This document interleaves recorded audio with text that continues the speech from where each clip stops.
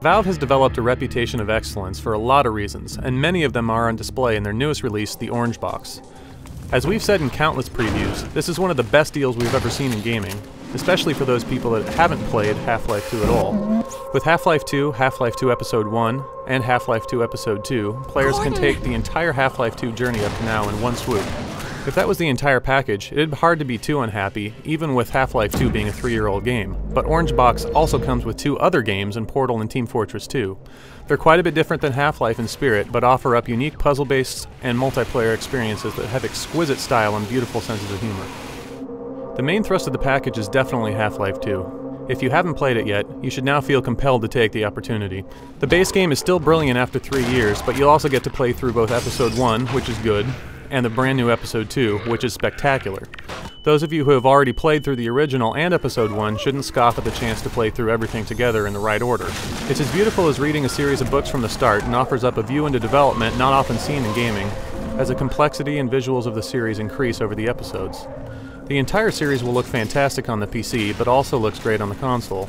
Load times will be longer for the console players at about 20 seconds, which can be annoying given their frequency, but that's to be expected and shouldn't deter you from enjoying a well-crafted shooter. While many PC gamers have likely had the chance to check out Episode 1 already, this is the first time that console gamers will have the chance. It's a good bridge in the story and helps build up the character of Alex, but isn't quite as strong as the original or Episode 2, which is incredible. Episode 2, without giving too much away for those of you who haven't played Half-Life 2, sees Gordon Freeman and the rest of the crew moved out of City-17 and into the surrounding wild areas that happen to be filled with antlions and Combine remnants. Valve has created widely varied levels, with claustrophobic fights, frantic defenses, outdoor driving missions, and plenty of corridor shooting missions that were so good from the original. This is the best looking of the Half-Life 2 saga and adds a wealth of engine tweaks to visuals and physics performance. Once again, Valve has created some of the best character models in gaming that can bring real emotion to character development. If you don't like the side characters by the end of Episode 2, there's something wrong with you. Portal also manages to tie in the Half-Life universe in some more subtle ways, but also gets a mention in Episode 2. For that alone, players will probably want to give Portal a shot. It's certainly not going to take a long time. From start to finish the first time through, it probably took us 1.5 to 2 hours. The first 15 of 19 levels were pretty damn easy, with only the last few missions offering up much of a challenge. Even so, the puzzle game was consistent in its presentation and polish and offered up an evil sense of humor that had us wanting more by the end. Team Fortress 2 is the last piece of the puzzle, and though it doesn't factor into the Half-Life 2 universe, it's a worthy multiplayer game in its own right. With an amazing visual theme that includes some spectacular animations, your eyes will never have a dull moment. Valve has proved that visuals are not only about cutting-edge technology, but also about style. Sound is equally as brilliant, with character in every sound blurb and effect in the game. Thankfully, the gameplay holds up to the visual and auditory polish.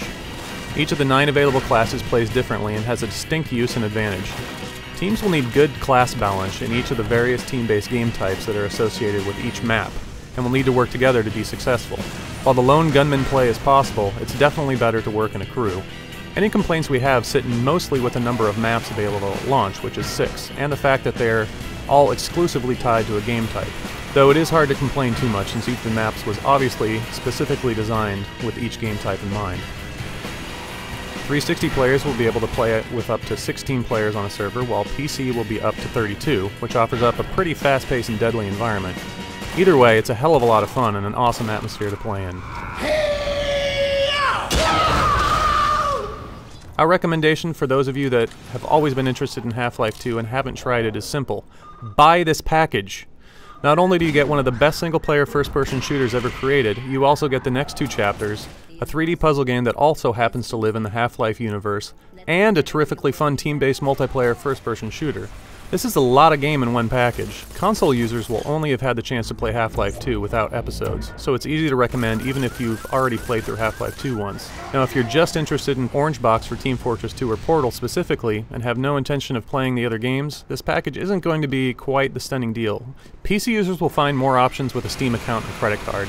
Each of the parts is available for separate purchase. All the pieces individually add up to about $130. Even if you just want Team Fortress 2 and Episode 2 together, the Orange Box is a better deal for PC gamers. We think that Portal, even though it's good, is a bit overpriced because it's so short, and Team Fortress 2 will only have 6 maps at launch, making it also a bit overpriced. Though the one good thing about Team Fortress 2 is that it will have future downloadable maps, which makes $30 a better deal for sure.